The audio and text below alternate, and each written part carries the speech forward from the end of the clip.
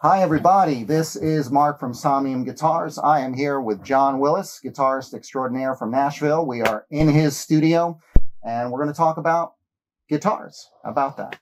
So now John has two Somnium guitars, and one of them is a standard. This is a baritone scale version, exactly the same as his standard 25.5-inch scale guitar.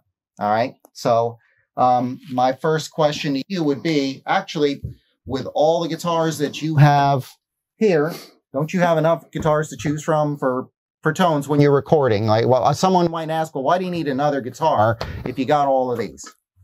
Well, I would say, I got to say, I heard about y'all over YouTube on a Philip McKnight channel. Yes.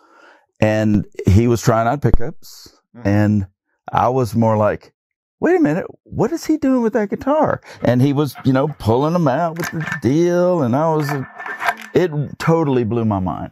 So I thought, well, what if I had two guitars that I could have the exact same thing in, and one was tuned a fourth down? Right. Because I do a lot of karaoke and a lot of parts where I have to do the same lick in 3 different keys.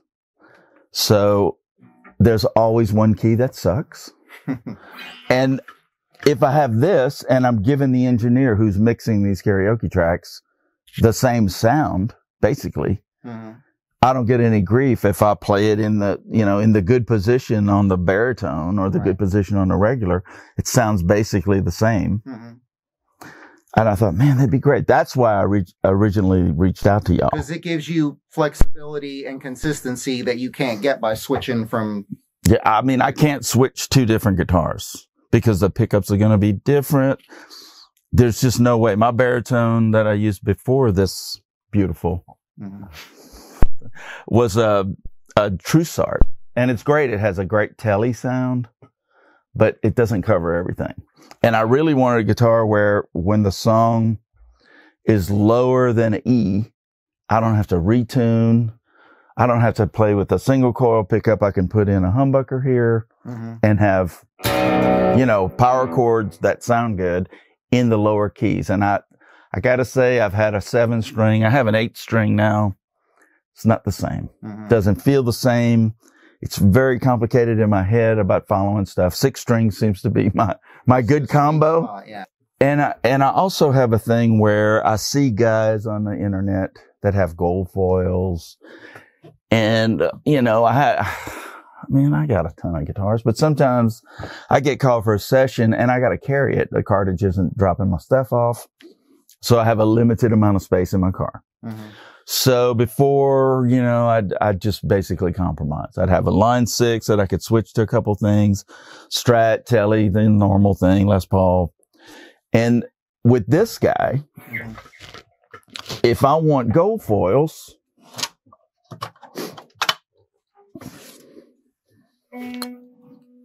I just put them in.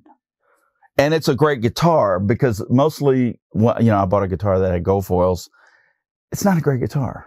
You lose the feel. It doesn't have the same. Yeah, it doesn't feel firm. You know what I mean? And I really want a guitar that feels good, first off. And then I want a guitar that has great pickups. So are these Lawlers?